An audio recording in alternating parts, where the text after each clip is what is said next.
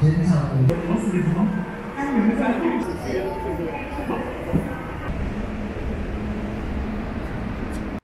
everybody, this is Everyday Taipei, and today we are going to Yuanbai A13 building. So just to show you where it is in relation to everything, this is Taipei 101, Shilin Night Market, Taipei Main Station. So to get here, there's actually a few different stations you can get off at, on the red line and the blue line. It's kind of equidistant to both. I'm not going to be starting at there, I'm going to be starting here, walking a little ways, and then going to the building. Not a big deal. Very cool new building, so let's check it out. So if you've seen my other video, I have a Taipei 101 walk, and this part might look familiar to you. This is kind of the main thoroughfare. I started filming this. I filmed this in November, and so the Christmas decorations were just starting to come up. I guess that's for another video. But you're going to be taking a right here and going past this building, which is actually a pretty cool building as well. It has a lot of good food and some interesting shops. But we're going to go past it, and we're going to go to this new building, the Yuanbai building, and it opened up this year, and so it's really, really new and has a few interesting things in it. This area has a lot of food, kind of like everywhere in Taipei, except if you were to come here and only had one place to go and you wanted to try everything that Taipei was famous for, I think this area is probably the place you want to go to. And this building too, when I think about it, I think like it actually knocks out a good chunk of anything that you can expect here. It has a Din Tai Fung here, DTF, so you can get your good soup dumplings. It has a Chun Shui Tong, so you can get your boba as well, and it has a lot of other things. I think it has a pork belly bun place. You'll see it. It's actually, and it's really nice. So maybe this is the one building. If you had to choose one building, I don't know if this is the one that I can recommend if on being the only building that you would want to go to, but it is rather nice. As you can see, we just passed the Apple Store building. They look the same everywhere. It is a nice building, but nothing that crazy. This is the courtyard, a few places to sit, and it's actually kind of a cooler place in the summertime because it has like this misters that turn on every once in a while. This part is very interesting, and one of the main reasons why I wanted to show you this is because they have an escalator that goes straight up to the 4th floor, which is like the kind of main food court area. We are still under COVID times, so some of the buildings do check your temperature, like this building here. I got my temperature checked, I'm good to go, and so I'm able to go into the building. We don't have many cases. We have 0 actual reported cases in Taiwan. We do get people coming in from other places that have to quarantine, but we've been very lucky to not have to deal with all of the stresses of COVID that the rest of the world has, so I'm very thankful for that. But that's why this building is super awesome, because they know you just want to go for the food, basically. This thing goes straight to their food court area, and kind of like, I don't know, it's their done-up area. You're gonna go see it. You can see those lanterns up in the distance. So it's actually a really, really cool area to be. There is actually more food in the basement, B2 floor. Every shopping center building that you go into, there will most likely be a B2 food court across the board. I can't even think of one that doesn't have a food court in their bottom floor. So that's something to know if you're looking. If you're anywhere and you see like a department store, probably food. But as you can see, we're entering the 4th floor. It's looking really nice. What are all these fake building facades? If you saw my Dadao Chen video, I'll link it in the bottom as well as my Taipei 101 video, but the facade has that architecture style. And it's something you rarely see here, and so they kind of made it, how should I say, somewhat theatrical. It looks cool. It opened up and I was pretty. I think it adds something to it. Really, it's really nice. And so you walk up here. This is where we're getting close to Chen Shui Tang, which is originally from, I think, Taichung, somewhere in the middle of the country, but it is credited as being the first place to invent boba, and so my pilgrimage here, definitely, I had to go here.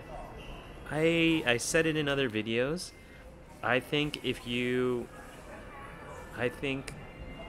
Chen Shui Tang is a really good place to go to if you had limited amounts of places to eat or limited amount of time to eat, because I really like their beef noodle soup. Like they really tried on the rest of the menu. Like you think you just go there for their boba, their milk tea and their boba, but if you try the other stuff on the menu, it's actually pretty decent. So if you go there, I suggest ordering stuff.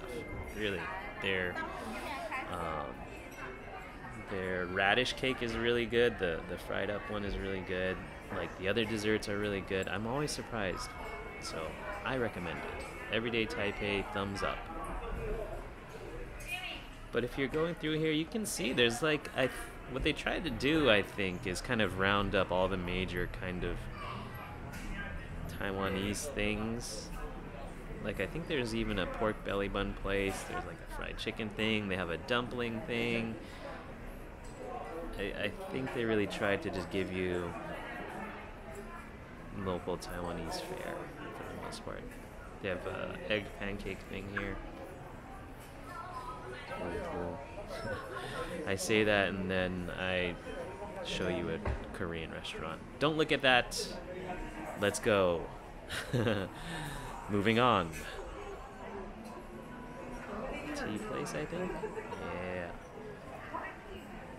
What is it missing? What can I say that it's missing? Not a whole lot.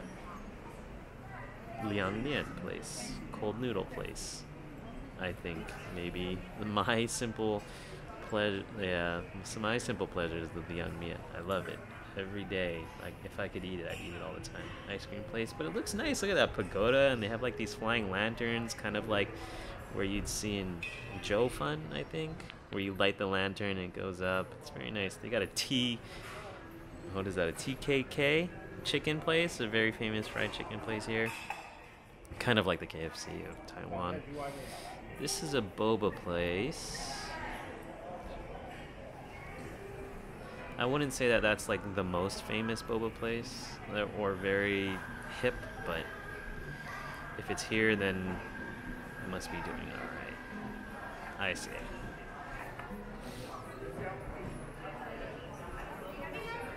When did I come here? This was on a Thursday night, so it wasn't too packed. It can get pretty busy. Look at that egg pancake. Always good to have. I said that in other videos. Super good, super cheap.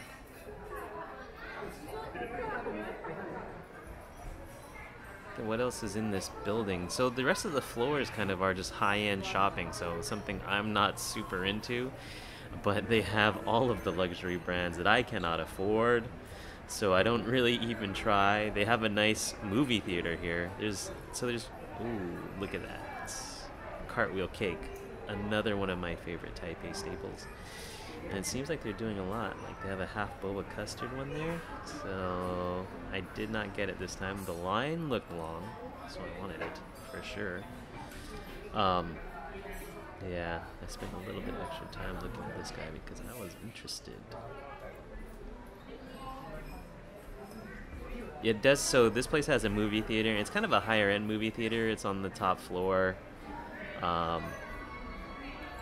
COVID kind of happened, so there isn't that, I mean, no one's releasing any movies, so I only saw Tenet pretty much, was the only one that I've seen since COVID happened, so not really going to the movie theaters as much, although I really want to. The cool thing about this fourth floor also is that they have a very big outdoor area, not for seating, but if there isn't any seating, look at that. Look at that.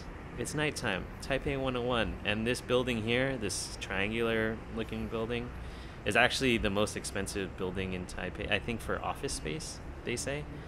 So I think it's almost as nice as Taipei 101.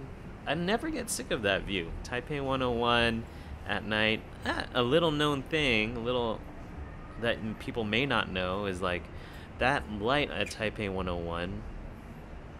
That's where we came from. We crossed that street to go into the building. Taipei 101, this light actually changes every day. So there's like orange, red, blue, purple. And so depending on the day, you'll get a different color. I wanted to show you that one. I didn't feel like it was the best view, although it had an amazing view of that area. But I wanted to show you another area as well. You can go, there's like 4 different outdoor patios. Would you call them patios? They're supposed to be connected, but they're blocked off all the time. Also, look at these funny sneeze guards. You want to be a pirate? Yeah. I thought that was funny. Anyway, yeah, they're supposed to be connected. Like, you're supposed to be able to like walk around the buildings, but you can't really do that for some weird reason. They don't let you. So you have to go back inside and then walk to the other side. But I think this side is actually much more, has a much better view if you take a look. It's got more seating, it's kind of bigger. The other one felt a little bit cramped, and you still get that amazing view of Taipei 101 at night. So awesome. We got blue lights tonight, so really great area. I recommend this building. Has a lot of other cool places. Fika coffee is highly rated. It's also in here. Yeah, I just wanted to show it to you, a little short little video of this new building that's in the Xinyi area. I hope you enjoyed it. If you have any other places you like to go, let me know. I'll be seeing ya.